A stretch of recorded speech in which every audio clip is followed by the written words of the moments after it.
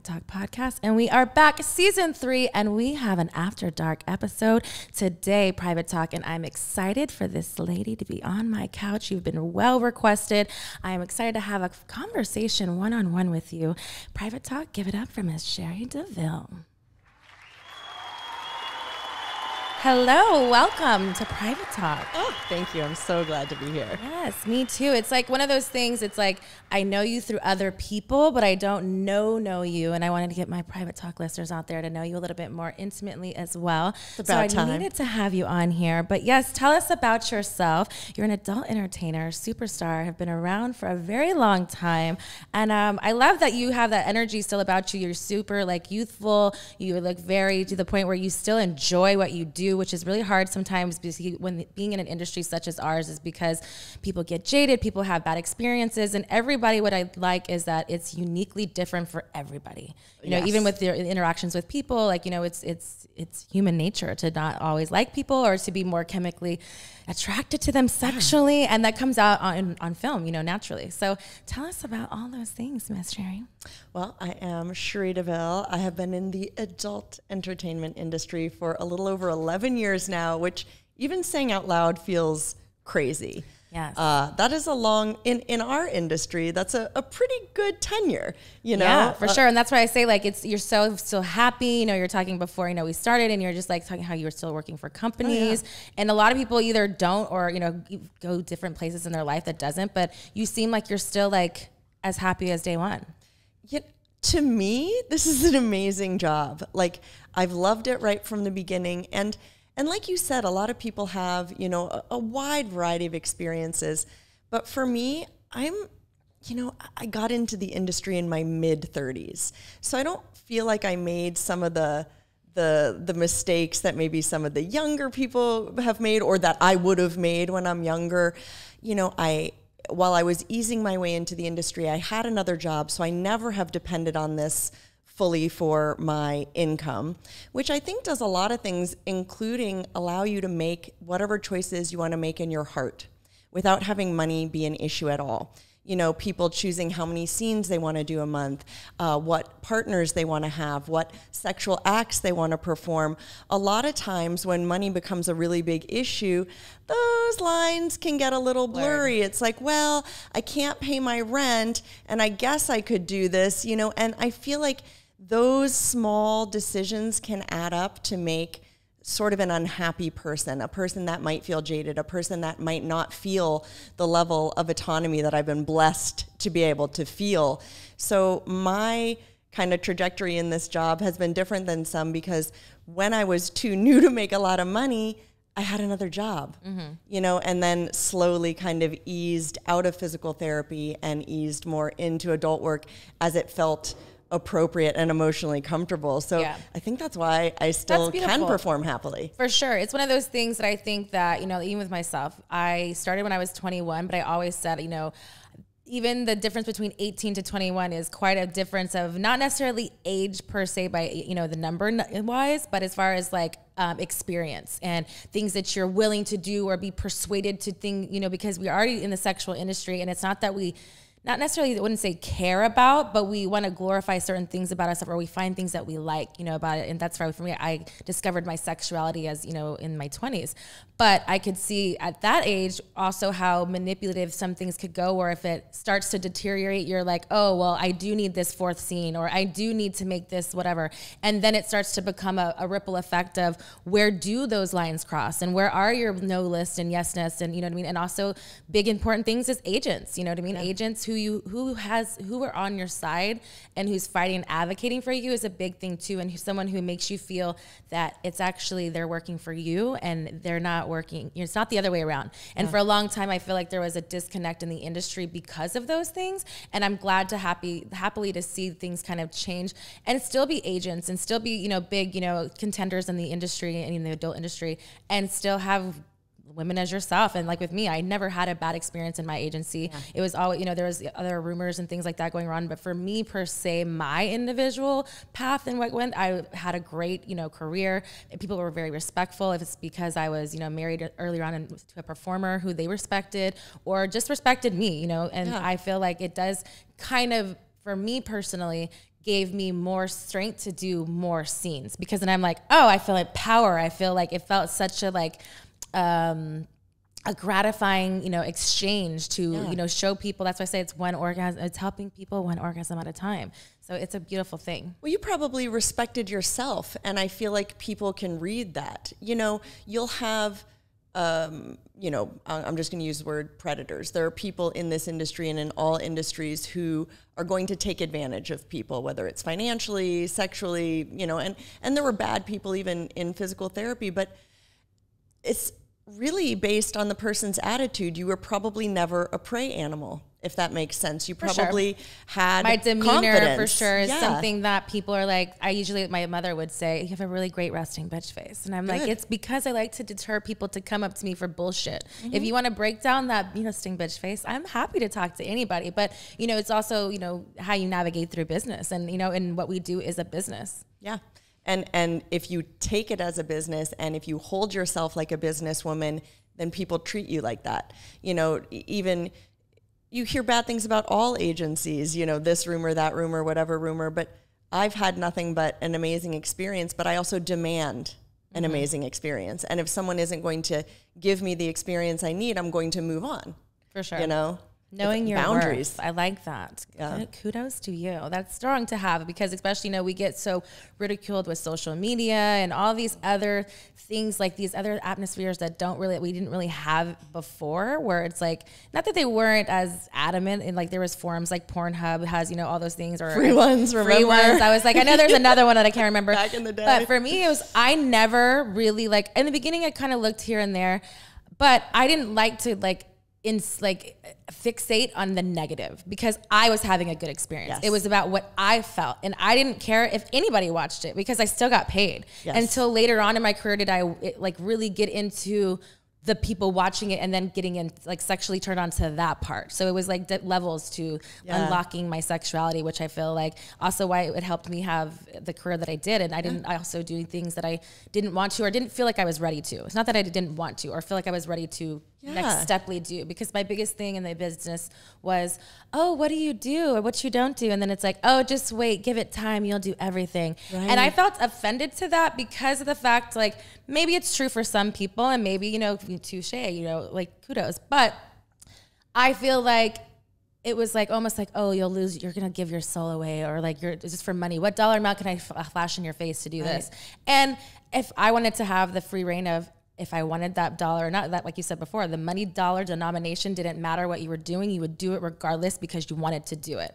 So it took that away. So for me, I was just like, no, fuck you. I'm not going to do anything. You know what I want to do? You know what I mean? And just because, and I just took that stance. But right or wrong, but that's just my, you know, how I feel like, me personally, I had to guard myself, because it's like, what do you think we're doing? You know, we do it because we want to do it. We show up, you know what I mean? It says, you know, when you're ready, when you're emotionally ready, when you're physically ready, you know, whatever that means to each performer. I think you're right. It doesn't matter what the fans think. It doesn't matter what your agent thinks. It doesn't matter what your peers are doing. If you're not happy doing what you're doing, one, it's going to show on film.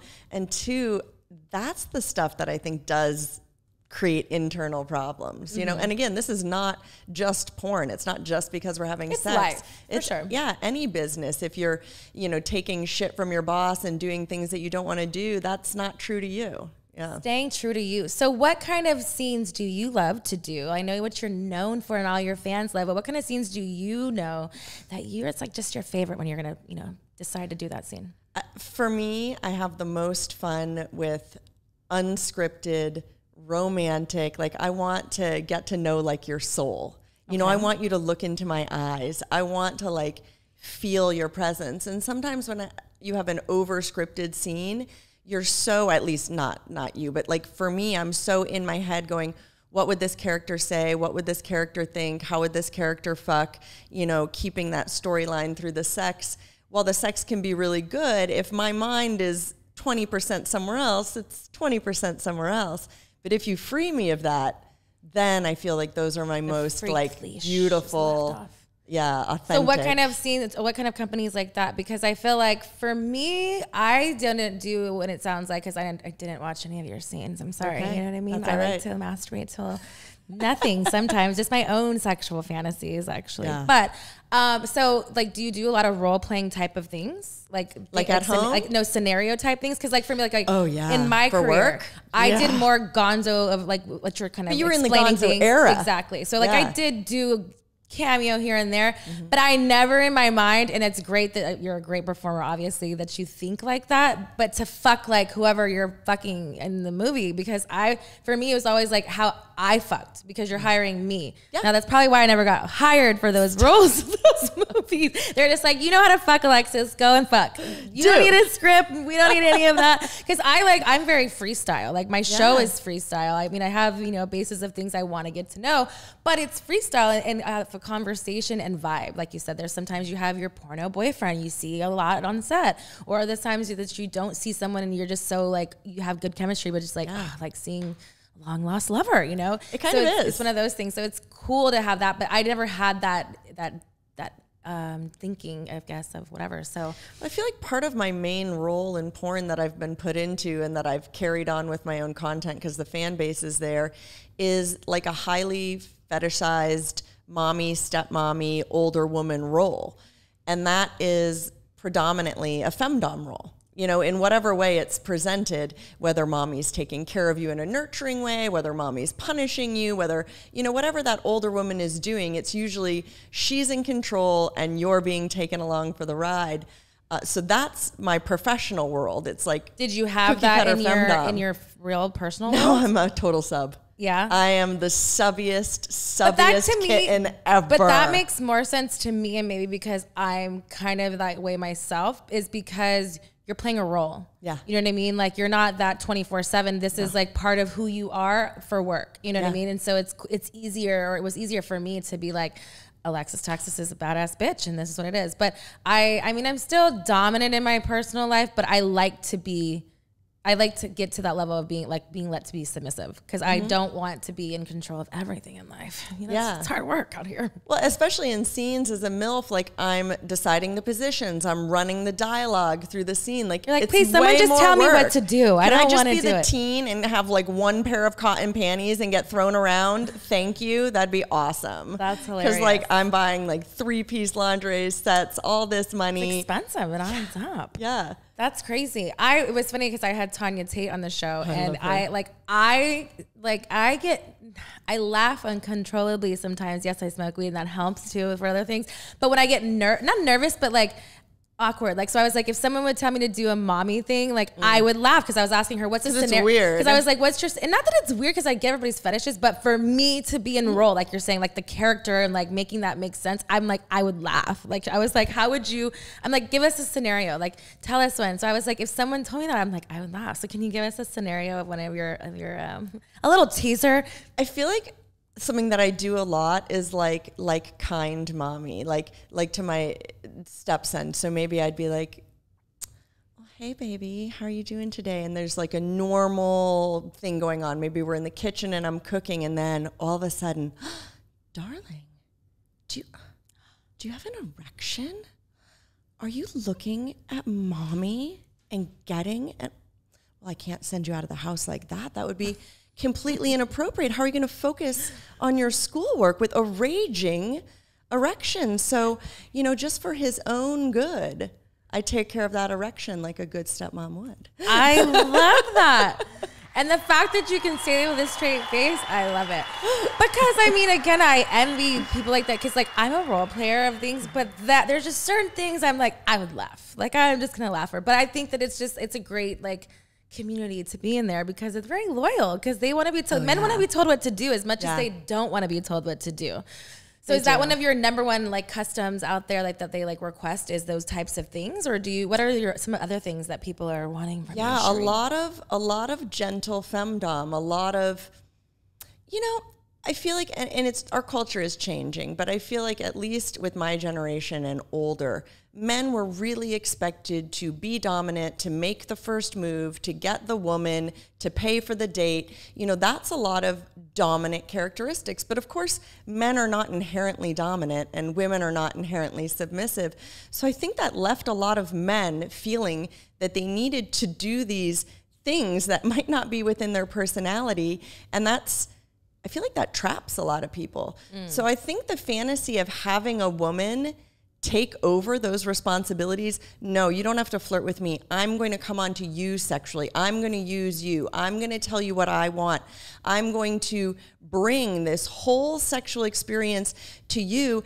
And in fact, I might even seduce you. So it's not even your fault, whatever happens next. You're taking all the blame. I'm taking all the blame. I'm taking all the responsibility. And like, to men in our culture, it seems like that can be a really freeing experience. It's comforting because I also think it taps into like, you know, the psychological part of it. It's like you want things that you don't have. In a sense, you know what I mean? Because I'm sure at home, like you said, the people in life that show up, you know, it's not like we're talking about how we're the opposite in our porno life to real life, you know, it's how you show up and how you want to be. Sometimes aren't the same of seeing those things. So it's like, I wanted someone to boss me around, and you know what? I don't have to see her, you know what I mean? Unless I want to see her. And a lot of men want to get complimented sexually, want to get used sexually, want to be objectified sexually. They don't always want to be like, oh my God, on this date, you look so pretty. You're the you. Like, what about me? You know, well, maybe I can be the subject of a fantasy, and it's not always about the woman. Yeah.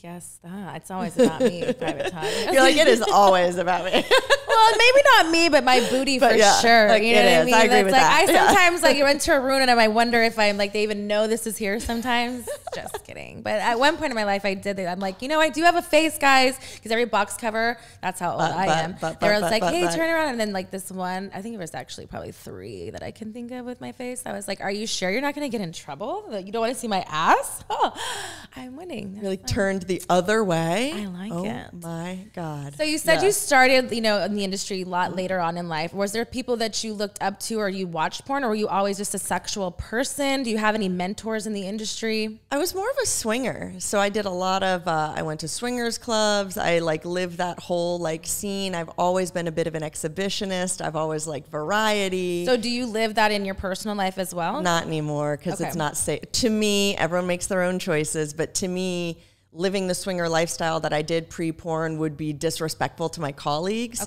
because there's just, the testing just isn't there. You know what I mean? And I think like making those risky choices and then bringing those choices onto set just for my ethical would not be the way. But I love that. And I feel like porn was like almost the next evolution of that. And when I first started, I was absolutely positive it would not be my career. It was just like, I've been offered this opportunity and like, oh my God, I could do a porn. Like, that's crazy. I want to be 80 years old telling my nieces like, yeah, look what, you know, Auntie Cherie did. She was fucking wild when she was younger. Like, I thought it would be like telling people I went skydiving once upon a time, but I loved it. I came and I did my weakest scenes and I'm like, that was really fucking fun. That's real. That's fun. And I got to like experience things I wouldn't have even felt safe experiencing in the swingers club. You know, like having a gangbang full of like amazing male performers that all know what they're doing, that are throwing me around, that are super tested, super safe. I'm in an observed environment. Like, I can live out these fantasies in a way that my type A neurotic self feels like really safe about, which made me go even crazier. Because the safer and more comfortable you feel, or you want to explore. Yeah, you're just there for it. So porn ended up being an insane outlet for me to try out all this stuff. I don't think I would have had the guts to, if I'm being really honest about myself, to try otherwise. Yeah. And I got addicted to it, and I kept coming back to LA, and finally I moved here, and then eventually I'm like, this is your career, bitch. Like, you might want to turn around. And you realize that you have all these scenes like that you've done. You're doing it. Like, you're obviously doing this. So like, now what are you going to do about that? Like, you've done it. You know, you've taken the social stigma. You've embraced all of this. You'd be an idiot to not try and make a career out of this. So that's when it became from a lark to a business. And I got serious about networking, marketing, driving traffic, getting my own sites, you know, creating my own content, doing my own stuff, and not just being like, I'm going to work paycheck to paycheck and it's going to be fine for 3 years. Yeah. Yeah.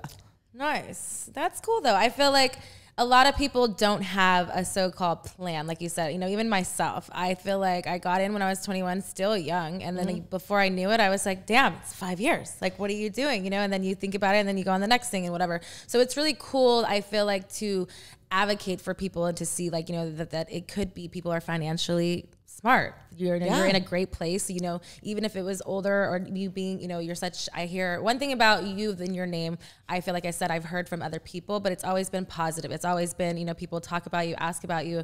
Your energy is very bright. And so it's always been, like I said, I haven't known you, but it's like, I kind of knew you. So I was like, you know, when those people, it's cool to come and sit here and talk to me about your story. So yeah. I'm also excited to be here too, because I remember, you probably don't remember this because you were like so famous already at the time, but you came in to do like some sort of, I don't know if it was Fleshlight or another toy promo as I was leaving set, and everyone's like, Alexis is coming to set and she's going to take some photos. Everyone's like, oh, that's a good or bad thing. They're like, no, oh it's my good. God. I'm like, I wonder if I'll see her. And like, I think I was like, hi. And then I left. You're like, hi. You know, I was funny. so nervous. I should have said more people, things. I feel like, also like with me, the whole thing about the resting bitch, people get intimidated by me. And well, your fame too. But I feel like, well, at least I feel like, because I'm me, obviously, but I feel like I don't give off that way. But I also do concede when people's like standoffish. It's just because I don't talk to like everybody as bubbly as me. But it takes me a minute to warm up.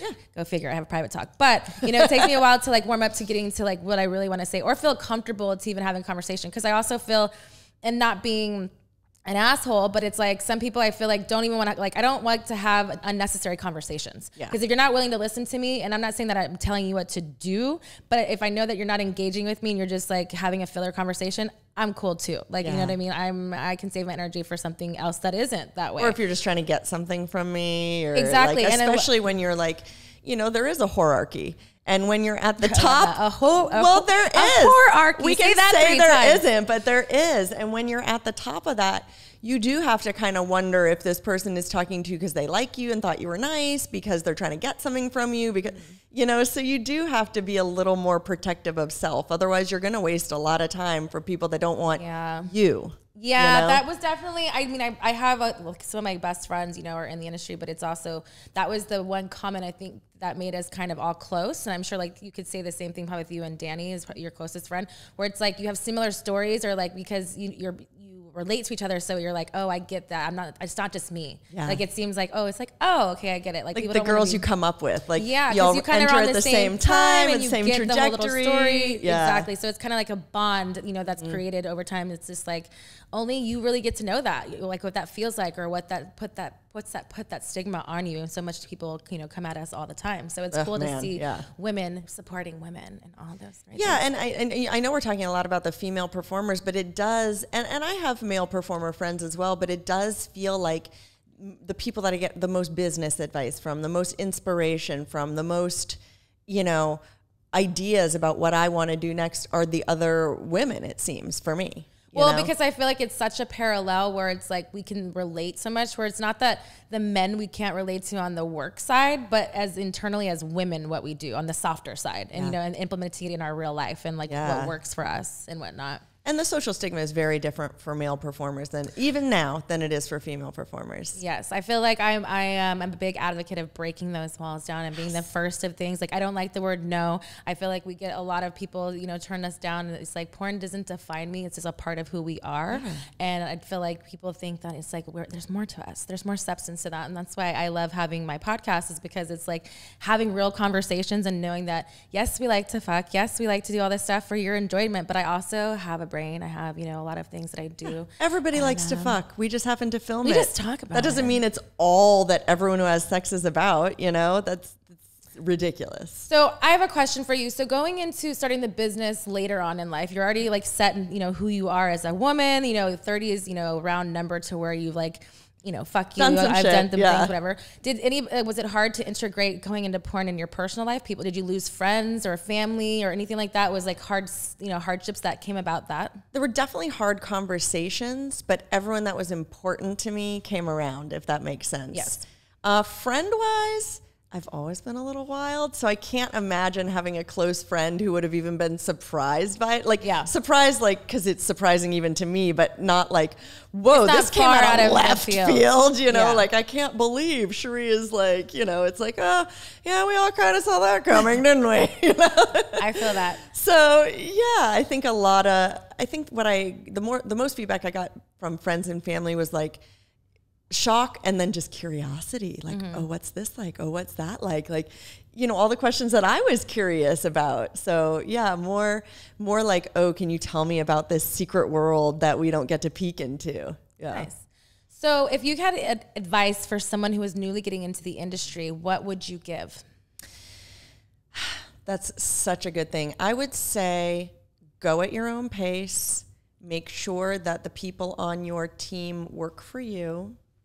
Always make your own decisions based on how you feel. And in today's day and age, even if you have no name at all, even if you have one social media follower, start building your own content. Even if you're not able to drive the traffic right now to monetize it, I am so glad that I've been shooting content my entire career, even before it was particularly valuable to me, because I have thousands of my own scenes. And even if I were to just throw them all away on tube sites and they all made $1 a day, that's enough. Make that at this money, point. girl. Yeah. You know what I mean? So that's the big piece of advice. Like, it's really nice to work for companies and get that fat paycheck and put it in your bank account. But until things change and we get residuals, y'all are your own residuals. If you want, great. If you just want to do this for 5 years and bank some money and go on to another career, fine. But if you want this time to get you into your 90s, you're going to have residual income. And in order to do that, you have to own your content. So own your content. You heard what she said, and I tend to believe that. I feel like that's the biggest thing, especially nowadays with all the social media things that have turned into money-making, you know, content providers, even from viewing to all that stuff. It's like, it's important to own. Ownership is the number one. And you can flex it onto the next platform. Okay, we were all making compilation DVDs and had our own, you know, .coms back in the day. And then we were on clip stores, and then maybe we were on Snapchat, and then we were on, you know what I mean? It doesn't matter where that content goes. I've put it a million different places as the landscape of porn changes, but I still own it. And also, like, do your paperwork, because honestly, if I really wanted to flex, I think 10 people have paperwork for my scenes. If I really wanted to flex, I could have it. That's important nowadays. If I was a cunt, I could have it all taken down and own it all exclusively. Like, what? Yeah, that's important, because people don't realize, and you're just like, then they're like, hey, where's that model release? And then you could be like, fuck you, I'm not giving it to you. When OnlyFans started asking for stuff, like, people came out of the woodwork, like, oh, do you have the paperwork? Oh, can you fill out the paperwork? And like, people I liked, like, I got back to, and people I didn't, I'm like, I guess I didn't get that email. Sorry, but you know what happened to it now. Yeah, now you know. Now you know I ghosted you. You heard it here first. Sometimes I feel like you should be responsible. Like, you took the time to do your own thing, so why should you backdate and whatever? Now, accidents happen, but like you said, if you liked them, accidents happen. But I gave you paperwork. You spent 20 minutes filling out my paperwork. We knew it was whatever. Okay. You know. you know in comments. Have you ever, what is one of the craziest stories that you've had on set? Maybe to yourself personally, or other people that you saw and thing? I feel like some of my craziest things are like things that I've pushed myself to do. Like I wanted a really beautiful solo when I was with this production company in New Zealand. And they were like, well, I don't think anyone's going to want to do it. And none of the other girls wanted to do it. But it's a 2.5-hour hike that you'd have to do in full hair and makeup, carrying your wardrobe. Everyone else would have to carry the gear. And then we would walk up to a glacier, which is cold, extremely fucking cold. But I saw pictures of it and it was gorgeous.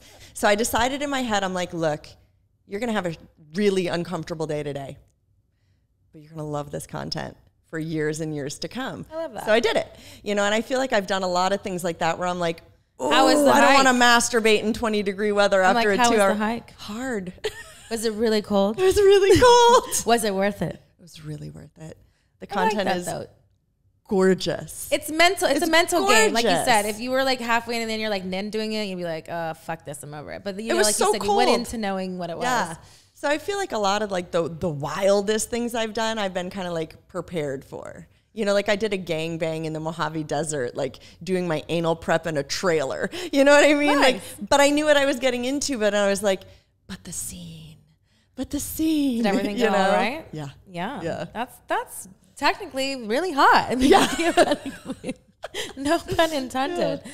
That's awesome though. I like that you push yourself and it's not necessarily like something that's like that you can't do or you can't like feel like you could like succeed. But I think part of it is like I used to be like a marathon runner and stuff like that. So you're like, just straight, you know, you like I all kind of those like to push my things. Physical boundaries. Is it an exhibitionist? No, maybe? I am an exhibitionist. You're like, so you're just always ready for like, that's a really great like thing to have just as a person, because I feel like there's so many people afraid to do like push those limits. And so it's like, you're a thrill seeker. Yeah. It's like, you know, even for like bondage, like I don't necessarily sexualize pain, but I love doing a bondage scene. Okay.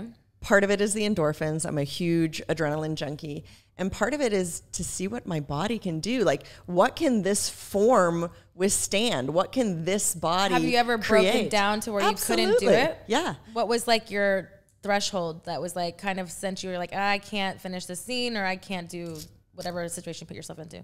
I think they're all different because I've definitely called red on a few different occasions, whether it's like too much impact or I've been upside down too long or something ends up pinching too much. But like, I feel like if I hadn't done those things, I would never know what I was capable of, if that makes sense. And there's like a joy in that. I know not everyone feels that way, but there's like a huge joy in that for me and a huge sense of accomplishment. Like just with my marathon running, like I don't need to go run marathons anymore, but I had to know if I could make this body do that. I'd love to see your bucket list. I mean, it has to be some crazy things on the list. Because I mean, again, it's one of those things that I've had friends that, you know, do, you know, here and there, but just to the extreme all the time, you know, I mean, But I think my adrenaline junkiness is what brought me to porn. It's like the endorphins, the vibe, the energy, the intensity. Like there's an addiction to me somehow. I do see like thrill seek on certain other things, just not 100 throttle all the way on the max. You know, I'm a little far behind you. I'm trying to catch up to you. Sure. You're like 12 dicks in my ass? I don't know, maybe. No. Is that how many you've had in your ass? I'm totally joking. I'm like, wait a minute, back up. I haven't even had two, but I'm just saying that would be a whole moment. I saw one time on set, I'm like, I saw it. I saw 2 dicks go into an ass and I was scared. Not scared, but because she was like definitely all into it, but I didn't think that could work. Like, I didn't know. I was like, more power to you. Like, I just, They were too tiny Call me dicks. prude. I feel like I'm like the prudest porn star in life, you know. Sorry about that. But I feel like I have my own sexuality and my own things that comes across very well. But awesome. Yes, I feel like you don't have to take, like, everyone has their own thing, and being genuine and enjoying it is way more important than how many dicks you can fit in your definitely ass. not tying me up. You're definitely not bondaging me in anything. I have no thank you. I definitely, the only thing I did for kink was, it was a fucking machine. That was the only thing that I kind of love those. Those were you come fun. a lot. And I also at first I was like, oh, I don't know. It's like a machine, like because for me a lot of things I think personally is like when you don't know the outcome. I'm a control freak about certain things, so I'm like, well, what do you mean a fucking machine? Happen? Like, what is that gonna do? And then I was more intrigued that I was like, I want to see what happens. So I'm like, nothing really bad can happen other than me being I'm gonna come. So I got like that level. That was my big girl panty Cherie. I was like. But yeah, I couldn't do, I don't associate pain and sex. Like I can't even, I like the way bondage looks, but not, I feel like on video, like I couldn't watch a film with you doing things, as far as like getting off to, but I like the art of it. Yeah, I'm just never into being, I like to touch things. I like to explore things. Sensual. I like to use my mouth. I'm just all over the place, you know, just a little here, a little there, a little, you know, everywhere. But that's hot. I mean, if everyone liked the same thing, the sexual landscape of porn would be so boring. Yeah, I mean, Pornhub has some crazy, you know, you can find anything on there. I'm like, it's nuts. It's nuts. It's nuts out there. It's nuts out there. It's pretty crazy. Although less stuff now that they did their big purge. Good for that. Yes, please. Thank you. Yeah, all of that. Is there any kind of scene that you have not done that you want to do? I mean, I'm sure there's plenty of things that I haven't done, but I feel like at this point, after 11 years, all the things that I've like you know, had masturbation fantasies about. All the things that I've been like kind of dreaming of my whole life in one way or another have been done. But new things always pop up. Yeah. Things that I didn't know I wanted. Like I've always loved like boy, girl threesomes. And I finally got to have a boy, girl threesome with 2 bi guys, you know, and like the dynamic is so fun. You know, I've always been in those moments the center of attention, right? Which is fun in its own way. But there's something really amazing about having everyone genuinely equally involved. Yeah. And that's not something I even knew I wanted until like I started meeting people and I'm like, oh, this would be amazing. Yeah. This would be a whole different way to experience this sex act. I love that you're open to try new things. You know, that's exciting for the evolution of porn and continuing doing things like that. It's still like, it's done in a safe way. You know what I mean? And that's like you said, we're in the world of swinger and stuff like that, which brought you here, which I don't think is bad. But again, being in a level where it's like controlled. This is safer. It's way more safe to explore those things, to open up even more and let you really be who you want to be. Yeah. And I think that's a beautiful thing. And if something bad goes on set, people are accountable. Something weird happens in the swingers club. I don't know. You're like, who do I call? Nobody knows. You can't call OSHA. Like, where's HR? Like, nowhere. You mean there's no HR in us? Yeah. Do you have a crazy swinger party situation story that was like a crazy thing? I've seen more crazy things than I've done because I was pretty shy. But the thing I always loved watching whenever it happened in the swingers club was when one woman would want the guys to run a train on her and would just get as many guys that were willing to just go. Like, how does that actually, like, I obviously know what a train is, but how long does each one go? Is it a time thing or is it until they stop, or is like, because it's like, at that point, it's a lot of people. And then, you know. It seems to usually be until either the girl passes them along or they come. She's like, stop fucking me. Kind of, Stop fucking me. You know what I mean? Like, next, or is that why the conductor finished. Thing, and that's why they do this? That'd be so hot. Okay, if I ever have a train run on me, I'm going to do it in a conductor's hat, and I'm going to have the pull cord to tell the guy to get off the bus. I like that. Your stop is here. I may have to be on set for that because I want to watch. You know what I mean? Yeah, I'm glad I could be here to help you. Like, you know, now it's in my head. Now I'm like, wait a second. Where's my phone? I gotta write this down. That's key. I have so many ideas, and I forget them sometimes.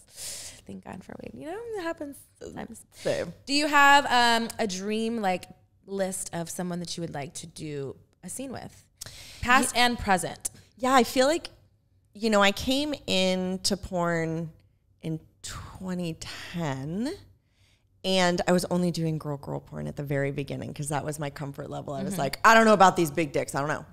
I haven't met them. I don't know about them. You know what I mean? It took me a little while to like meet some of the dudes.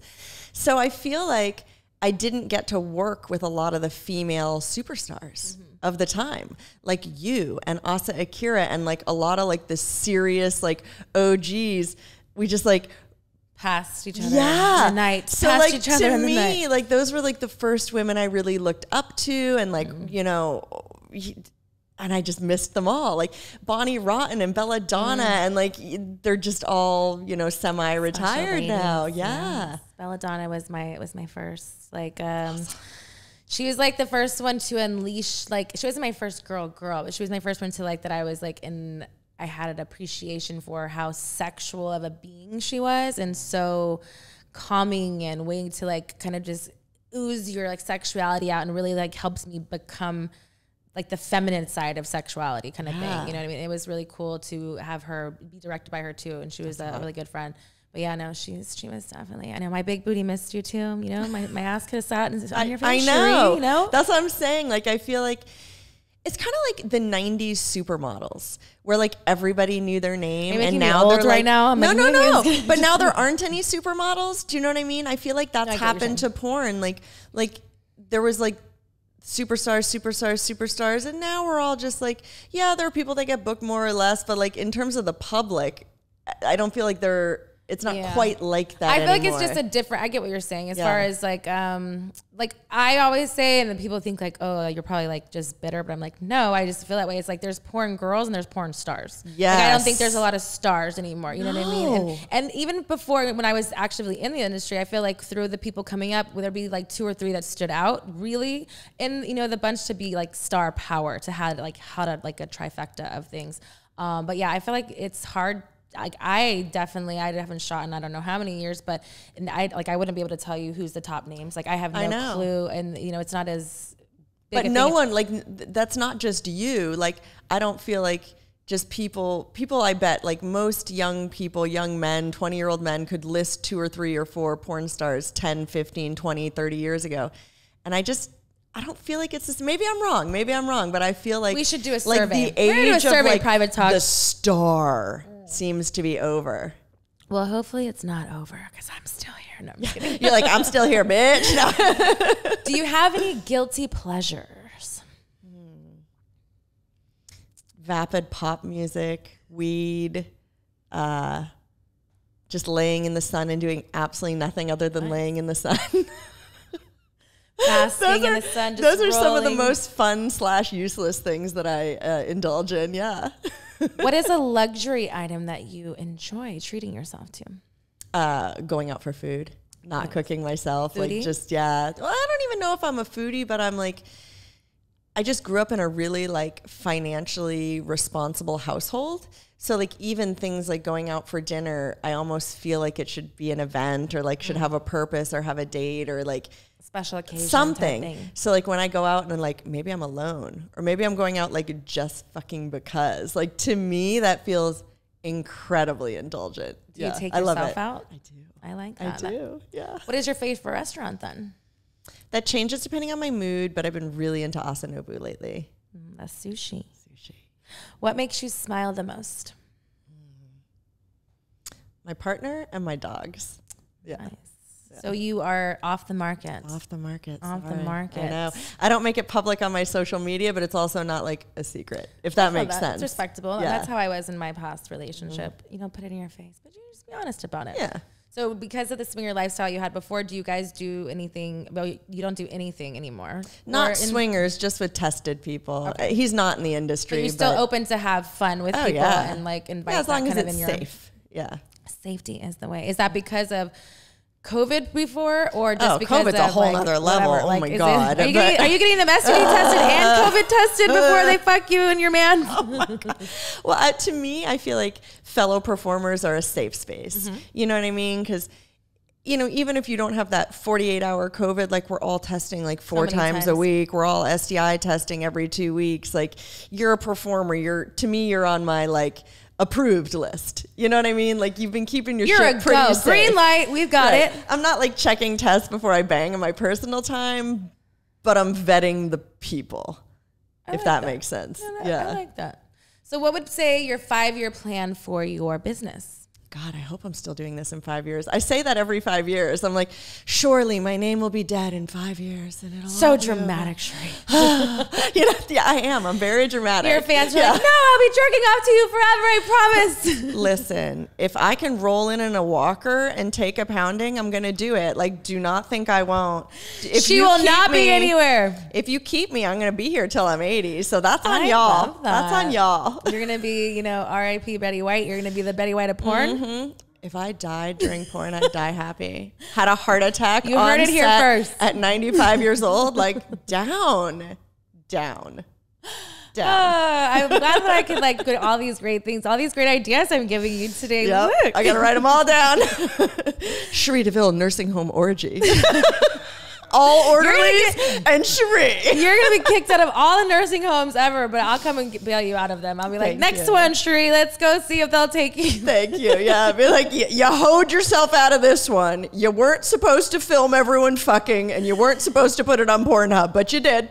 OnlyFans would not be existing at that time. I like that. How would you want to be remembered, since we're talking about your Betty White? How would I want to be remembered? You know, I feel like we're just like fun sexual entertainers. So if anybody remembered me at all or jerked off to me once in a while, you know, girl, you even know when that I they're stop, gonna be, I'm here for that. You know that you need to give yourself more credit than that, because they're gonna know who you are, girl. Be like, that bitch played a good stepmom. That bitch could play a stepmom. I mean, like I wonder how many else. people really think that they're your stepmom. I hope a fair few. Do you have regulars that be like stepmom? They call you like, what do they call you? I get a lot do they of call you gifts on stepmommy? Mother's Day. Yeah. Oh, I like that. And I always try and post on social media that all my porno stepkids should really be giving me gifts as well. I support this message. They should. You've been stepmomming them all up. Are you only stepmommy or are you mommy? Well, you know, for Visa and MasterCard reasons, I am only stepmommy, of course, because we like to keep our billing in the clear. As you well know, there are many sex acts that are perfectly legal that we do not do because Daddy MasterCard and Mama Visa won't let us. So, stepmommy.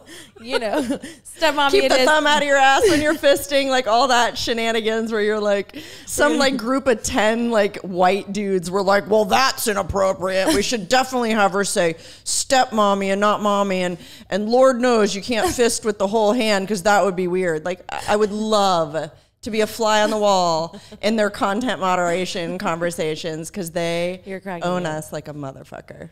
This is true. Those 10 white men. They're probably not even. I imagine them as 10 overweight white men. That's like my imagination of these guys having like sexual conversations about us to decide what they'll pay for or not. Like, that's my fantasy of it. I like it. So with that being said, what's your biggest pet peeve? Not being able to shove both my hands in someone's ass. No, I'm just kidding. Damn it. Thumbs out, Cherie. Thumbs out. After dark, you never know what's going to happen here with Cherie Deville. The regulations, the ever-changing, ridiculous, like, I don't want to step outside of legal bounds. That's absolutely not what I'm saying. But, like, come on. If they're consenting adults doing consenting things and we want to film it and there are other consenting adults that want to pay for it, let's be able to do that. Do we really want our financial institutions to decide what erotic content we buy? And if we do, does that not seem like a slippery slope for freedom of speech in other areas? Like those words. Danger, Will Robinson. This is not good. Just because y'all don't care about porn regulations, you should really care about the foundation that this sets for like everything.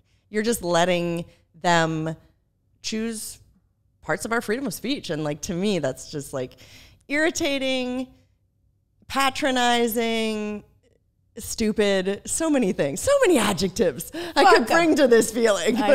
So what about sex-wise pet peeve? Is there something that if they do, they will absolutely turn you off, that you're just like, I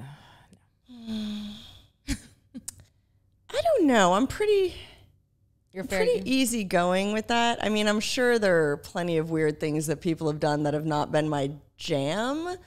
But personal life and work life are pretty different. In my personal life, like, I wouldn't personally want to do mommy role play. Like, I wouldn't, it's not a turn off, but like, I'm just doing it for you. And I might do it for you on an occasion, but most of my sex life, I want to be reciprocal. You know what I mean? I want us both to be living that fantasy. So there's nothing that you'd absolutely not like off the table, like pooping, scat play, vomiting, pain, blood, all those projectile vomiting, like all those like liquid things. Yeah, I wouldn't want any of that either. Anything sharp or unsafe in my holes. But there are plenty of people who genuinely like that. So no shade. Have you had anything in your holes that was safe and not sharp?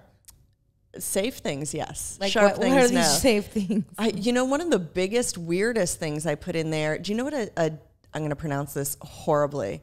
A daikon radish is? A daikon radish.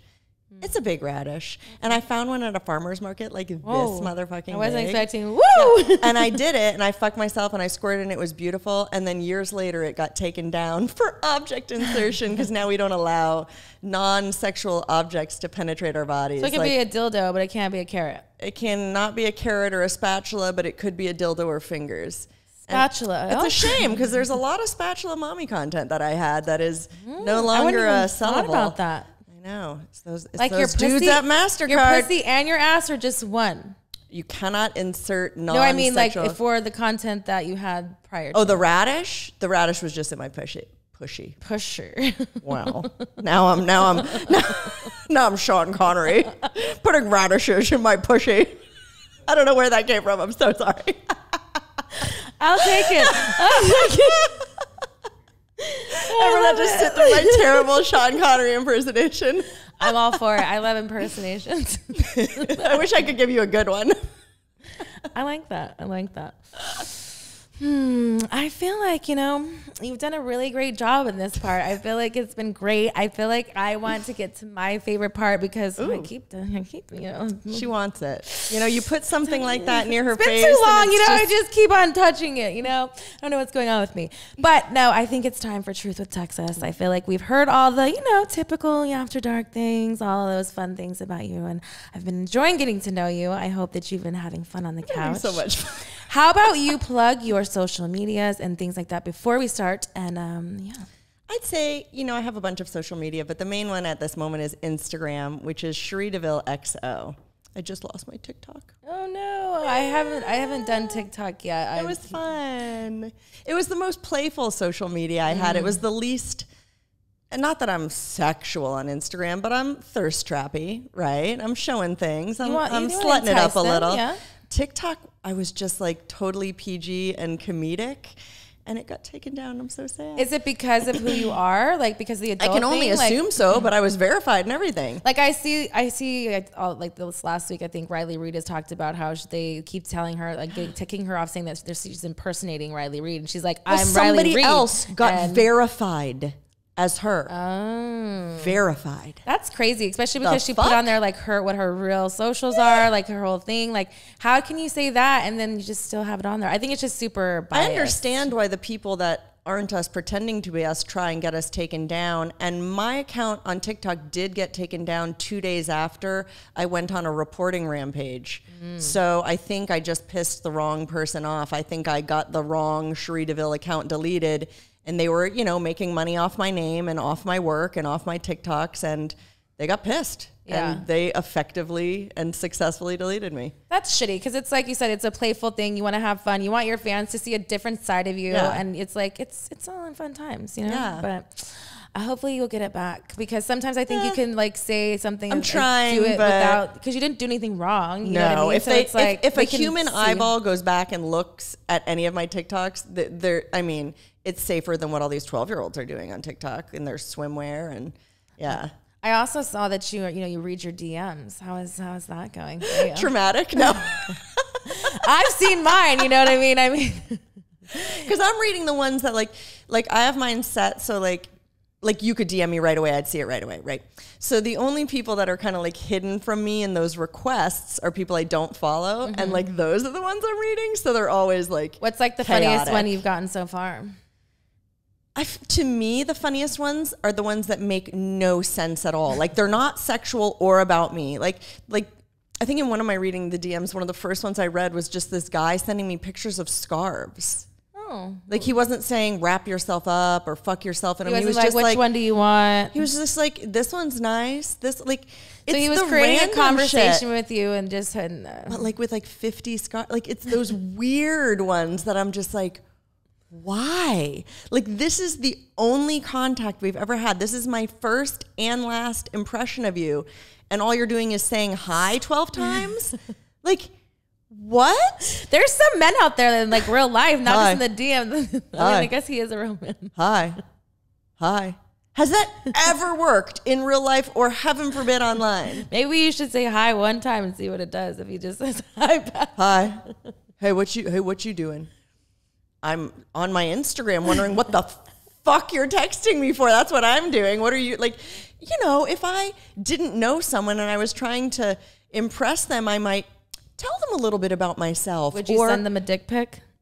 I would never send a dick pic. No. Especially if I didn't flush the toilet and there was a turd or urine. You've had that? Oh, no. I've had the Often. toilet, but not the like turd and like flesh. Dirty toilets. Like, even if there's That's no out of turd, pocket. like bad cleanliness, I'm like, I always filthy. inspect like the room picture, like where I'm like, what is going on here? There's like no sheet on the bed. There's like some weird stuff going on. Chaos. And they want you to suck it. No, your room tells me everything I need to know is about mad. your dick. Stepmommy is mad. Yeah, I'll peg you. I'll peg you hard. But none of that's going in my mouth. No, sir. Do you peg for pleasure or for pain? Honestly, now for pleasure, but only when, like, I'll peg someone who likes it because they want to get off, and that's fun, but that's more of like I'm doing something for you, you might do something for me. But as I've done more dominant work, there is, I don't know if it's sexual pleasure or sadistic pleasure in almost like venting on someone. Almost like taking all of that feels good, irritating shit that people say to us out on someone who wants it. Granted, I do not like non-consensual stuff, but if someone wants to be fucked up and I can say some shit and like vent my heart out, thank you. Thank you for being my sounding board. I had a similar thing with the like whole aggression thing being let out. It was Australia, the sex bows. You could do, the first one we did, it was like a sex bet that you'd have a signing, and they're all in Australia, is all into BDSM stuff. They were all like sign me up, and I had never caned somebody, and I was like, I don't associate pain like in sex like something that wouldn't turn me on. So I was like, oh, I can't cane you. They're like, do it. And then they're like calling me a bitch. And I'm like, I don't like that either. So like at first, and then it's a cane. So it's like, you know, and there was like a little thing. And then at the end, I was like, whoosh, I was smacking the shit out of people like left and right. And there was this one guy, I swear he probably remembers me forever in life because I know I remember him. But I like caned him so bad. Like he probably couldn't sit down for a week. Good. And I bet he loved it. Loved it. He absolutely loved it. But I was like, I need to stop because exactly. I was like, I need to stop because I should go to jail. I'm like, this is horrible. Like it was bad. I was like, let me put this cane down. I resigned my cane in Australia. But if everyone's loving it, it's like you get to vent and they get sexual pleasure. It's like win. Because it was more like I've been here for 12 hours. It's like who's talking shit to me? Yeah, 10 guys tried to grab my ass not consensually. Like, now I'm going to take some shit out on you. That's where the good resting bitch face really comes in play. Because I'm one of those people, like, this hasn't happened. Have they tried 1,000? But I learned a long time ago from a girl. She was like, and I never really had to do it, but I did definitely maybe a couple of times. She was like, when they do that, she's like, oh, I just take their hand in the back and I twist their hand. And she's like, they want a good picture, so they just do it, but they never touch me again, mommy. And I was like, obviously she was a Spanish chick, but she was a badass bitch. Good. I was like, yeah, so for me, if I saw, or like I read people really well, so I was like, if I saw the enticing of like them either wanting to or try, I'd be like, don't touch or grab her, you're not getting anything, and you're not getting your refund. So I go, but if you let me touch you or let me touch and put your hands where I want to, then I feel comfortable, but just don't grab me. I'm not a piece of meat. Like I don't like that feeling, even though I know people know me from my ass. Respect the booty, hands off, no bruises. But it's mine. Yours. Exactly, that's the key word. It's mine. Yours. Mine. All right. I got a little off sidetracked, but you know, it's just fun talking to you. All right. So let's play Truth with Texas. How this is going to go, there's 4 aces. Each ace is a different type of question. And we're going to get down to it. Yeah, I'm ready. Are you ready? All right. Here we go. All right. Ooh. Ace of Hearts is our romantic question. Would you consider yourself a romantic? Yes. What's the most romantic thing you've done for a partner? Kind of depends on their love language, you know, but I'm willing to spend inordinate amounts of time planning something that I think any of my partners will like, whether it is a vacation or a special night, or they'll mention something that they want or have maybe always missed in their childhood. Like I will remember that shit and I will make that happen for you. Like nothing gives me more joy than to do something unexpected for someone I love, something thoughtful and unexpected, you know? What is your favorite body part that you're most feel accomplished about? Oh my God, my favorite body part. In high school, it used to be my abs. And then that ship sailed. And then it's probably my ass. But now, I don't know. I feel like I just like my figure. I feel like I'm comfortable in my body. I've been working out more, so I feel like it does what I want it to do. And I've been taking a lot more pride in like my functionality than my look lately. Nice. And like, I feel like it's a good place for me. You got the whole package, Miss Cherie. I like it. Biggest turn on? Honestly, I know this is so fucking cliche, but I feel it in my heart when I see a really confident person. Like there is something magnetic about someone who owns their own skin. And I don't even know what actions they're doing. I think it's just the way they hold themselves, you know? I haven't had that many crushes in life, probably less than 10, where I'm like fluttering in my heart out of my mind. And every time it's a person, you know, man or woman that has that, you know? That it factor. Yeah. And everyone's like, oh, do you have trouble dating in porn? I haven't, but I think somehow my heart weeds out people that aren't confident enough to deal with my job just as happenstance. You know, it just happened to be my preference. And then this happens to my job. And then like the people I date just happen to be okay with it. But that is not the experience I hear from most people. So it just must be like the people that give me the flutters. It's like my body knows. I think that has to do with exactly what you'd like, at that appeal of like, it's that mirror image is like you two are confident yourself and you're just you own your shit. If you're sexual, if you're this or whatever. And so people can kind of see like, oh, like you said about your friends, they didn't not think that you were not sexual or far that you would have been in porn type of relationship kind of thing.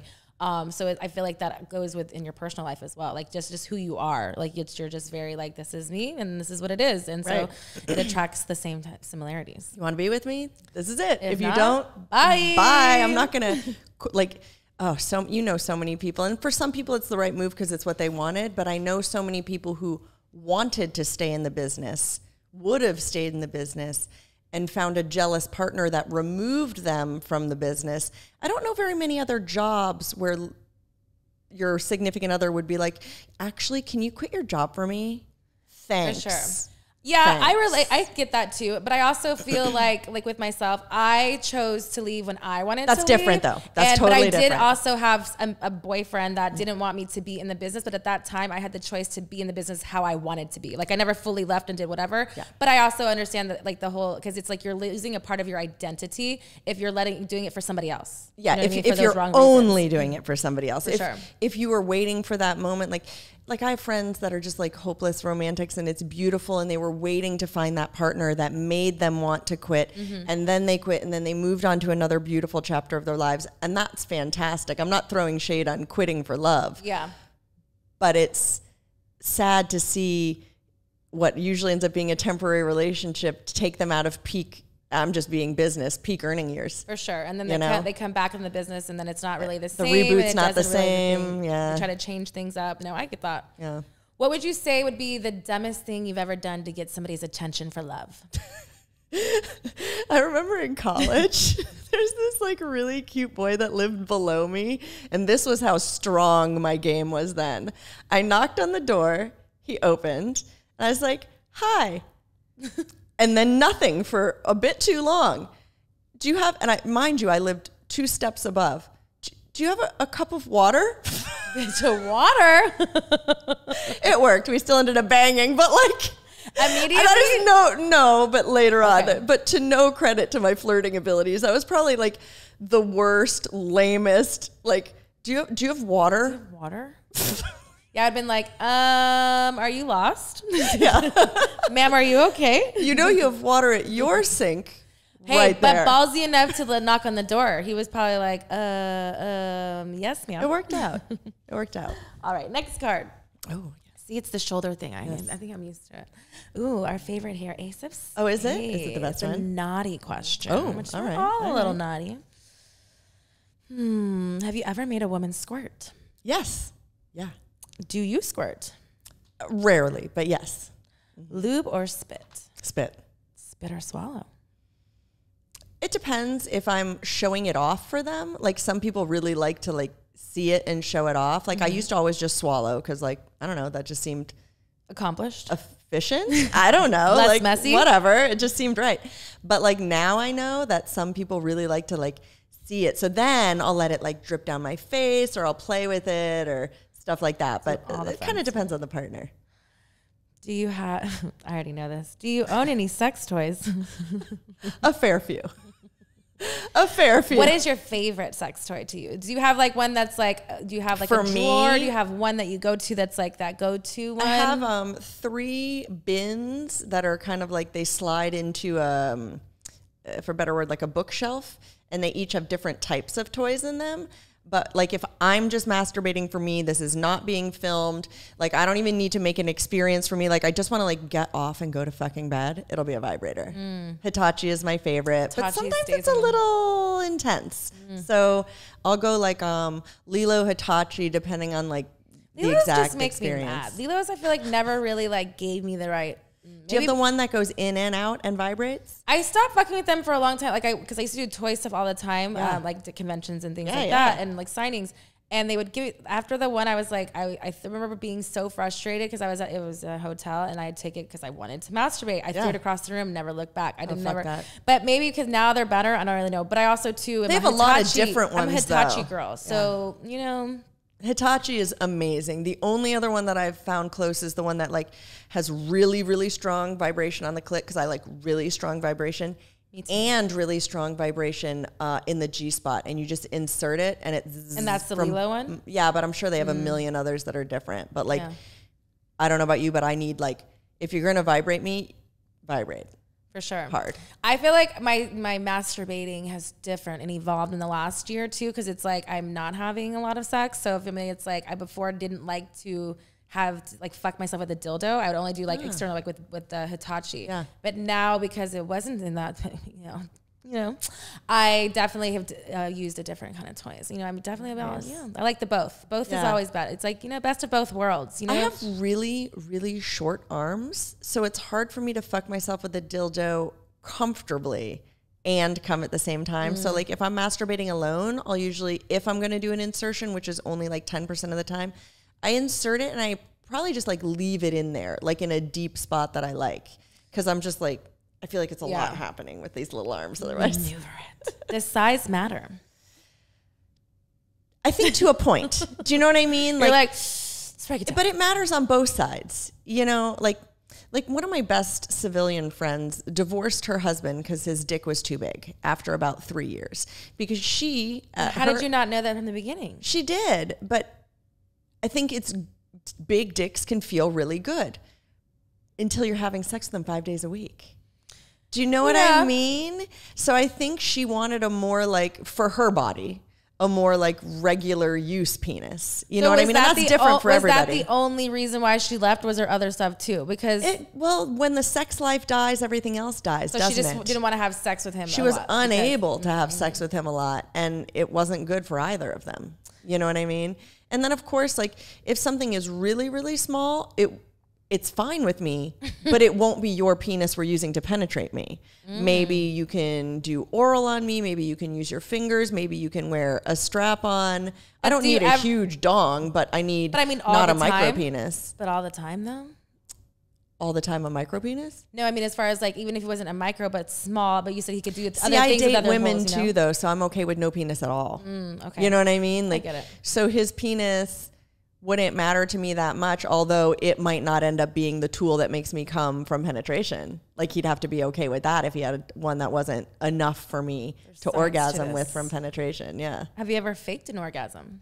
On set. And maybe when I was younger, but now I'm just like, no, you didn't make me come. And like, that's okay. Like not even in like a snotty, shady way, but like, let's both learn more about our bodies. Like, let's communicate about what I like. Let's communicate about what makes me come, or like know that you didn't quite get me there with that. Like, do you want to use a vibrator on me? Would you like to go down on me now? Like, there are lots of options, and I don't feel like we need to lie to each other because like, I want to come.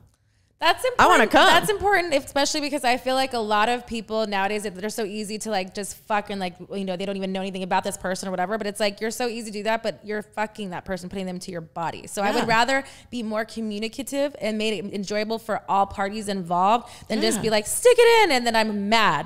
Especially if it's a one night stand. Like I've spent all this time just to have sex with you. I'm going to have a fucking orgasm one way or another. That's how I was before. Like, I'm like, I got to be here all day. I'm coming. Like I'm not going to not come. Do you know what I mean? I can do to make my body come, and let's go. Let's do this. Let's fucking go. Yeah. All right, next card. Ace of Clubs. It's a kinky question. Ooh. Favorite time of day to have sex? I'm not a night person. Honestly, and not that I don't have sex at night, but like if you want like emotional connection, contact, energy, it's going to be well before 8 p.m. to be honest. Or you're just laying there. I'm more tired. I don't ever see you just laying there. No, but I'm starting to like wrap my day up a little. I'm getting more, fatigued. If I fuck at night, it'll be like, maybe we're going to do like spoon and it's going to be nice and we'll have an orgasm romantic. And then, you know what I mean? It's not going to be like this whole thing, you know? Have you ever been caught masturbating? Yes. How did that go down? Well, when I was younger with my parents and embarrassing. Did they like shame you for it? No. They just shut the door and was like, come back out when you're done. Yeah, like we all knew we knew. And then I think there was like a conversation like the next day, like about exploring your body and like, At least they were, talking about in educational ways. Most number of times you've had sex in one day. Oh, I don't know the answer to that. It's got to be more than 5. Okay. I love that you're like, I actually do not know. It's got to be more than 5. To be determined. I feel confident about that answer, but like, is it 10? I don't know. But how many times have you masturbated in one day? Oh God, a lot. Even in one session, I'm not a one and done kind of girl. Like even 4? If I'm doing it to go to bed, like at least 2. At least 2. I'm like 2 or 3 for sure. One, it's like I feel like you're just getting there, and then you're like, let me try this again. Yeah, let's get this going. Last dirty dream you had? I have a lot of dirty dreams. Do you act out those dirty dreams in your content? I should. I feel like a lot of my dreams in general are more like nebulous. Like I had a dream recently about a girl and I can't even like picture her face even right after the dream just eating me out. That was the whole dream, just like what oral sex felt like from her. Do you wake up with like a wet dream aspect or is I can come in my dreams. Yeah. Or I feel like I do. Yeah. That's intense. What type of porn turns you on? Now, because I know everyone and I feel like I'm like, she doesn't like her, they used to date. You know all the logistics of it? It like definitely dulls the fantasy, and I don't like amateur porn because it's so like poorly filmed for the most part. Animated. All animated porn. I love it. Was that something you were ever into before or just of recently because of everything you explained? Throughout most of my life, I just used my mind, just fantasies in my head. That's how I am. So yeah, I feel like I very, very, very rarely watch porn at all. And pre-internet, like I wasn't going to go out and buy a porn. Like I remember some of my college roommates had a porn and Julie Ann was in it actually. And that was like my only porn for like college. Like I never spent money to seek it out because my mind is pretty good in my opinion for masturbating. So it wasn't even until like the age of like super convenient internet that I even bothered to seek out any porn at all. And then by that time I was doing porn, so it was animated porn. Yeah. Have you ever hooked up with someone and kept it a secret from your friends? Probably. Probably like a long, long time. I don't know. Would I have? That's a maybe. Nothing that I can think of, but like I can imagine that has happened before, but not for anything like shady, like that was your boyfriend or whatever, but just from like, I don't know, maybe it's my fun. Yeah. You know? Have you ever had revenge sex? Like with an ex or something? I've had a lot of or to like piss off an ex or like to do. Never to piss off an ex. Definitely with an ex, but I'm not sure it feels revengey. It's always felt like, oh my God, we shouldn't be doing this. We're totally broke up. We're so toxic for each other. Let's fuck. You know what I mean? I don't know if that's revenge, but no. This is terrible. It ended so badly last time. Let's fuck, you know? I like these scenarios playing out in your head. Yeah. All right, last one is a diamond, which is a spicy question. The longest you've gone without sex? Since I started having sex, the longest I've gone without sex couldn't be more than a month. More than a month? Yeah, I doubt it. Fantasy threesome? Definitely involves Angelina Jolie. Hot? Definitely involves her. And honestly, any penis at all. I just want like a nice dick and her and I. Like her and I doing stuff, playing with a dick. That's nice. Yeah. Have you ever called someone the wrong name during sex? I don't think so. I don't think I have. Stick to baby? Yeah. But you know what? That's a good point because I don't, even now, like, unless I'm on set expected to say their name, like if we were fucking off camera, I wouldn't keep saying your name. I just don't, I don't know why I don't do that, but I don't do that. I don't know why. I used to bartend a long time ago, so I was always baby and sweetie, just words of endearment because I don't remember your name. So I'm going to tell you what you, it's endearing. It's just, you know. They're happy. You don't know if it's going to be or not. What's the most embarrassing thing that's happened to you on set? Honestly, and it's not even sexual, but it's, to me, so embarrassing. So I was the last scene late at night at the end of the day of this huge feature. Everybody wants to go home. We have a little bit of dialogue, then we're going to bang, and then again, everybody finally gets to go home. Like, I'm sure it's midnight, right? So I have this glass of wine that I'm supposed to yeet into my coworker's face. We're going to get in an argument, and we're going to bang. It's like 3 words, yeet, bang. The glass was kind of rounded, and I was super cagey about like throwing anything into like a coworker's face. Like, there's only one take. The cameras are watching. I got the thing. He's gonna get wet. Oh my god! Like, I have like a lot of nervous energy. There's a lot of anxiety going on. You're like, for me, it's kind of like a pop shot, but not like you're just like they're relying on me. Yeah. So I whoosh, and it swooshes back in your face. Oh shit! Into my own face. Everyone is now pretending that that's okay, and it's they funny. Want to go home, right? Back into hair and makeup, of course. I yeeted it into my own made-up face. I get back out. Everyone's trying to be positive. I can tell they're not, but like, you know, you're the star. Everyone's gonna kiss your ass, and because you got to fuck. Like, they don't want to fuck with your head until you do your job, right? Do they? Do you know what I mean? Yeah. And I do it again, bitch. Why did they give you another glass? It's their fault. It's their fault. This is their fault. But how can I not do that? Like, so what did you go back to hair and makeup? A little bit, and then I finally fucking figured out how to like, just pour it on his head. They're like, this one, like, have you never like tossed a grain drink in someone's face? I'm like, no.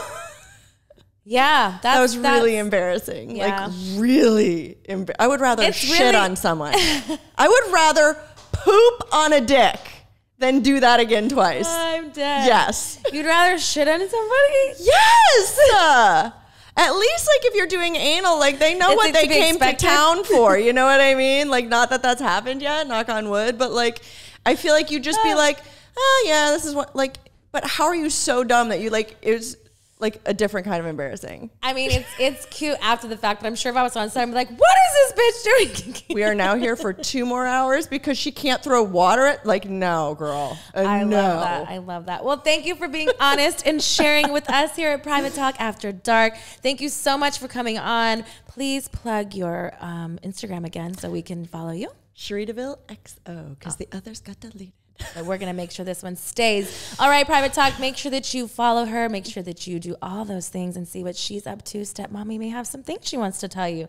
So make sure you go over and support her. Thank you so much for watching, and until next time.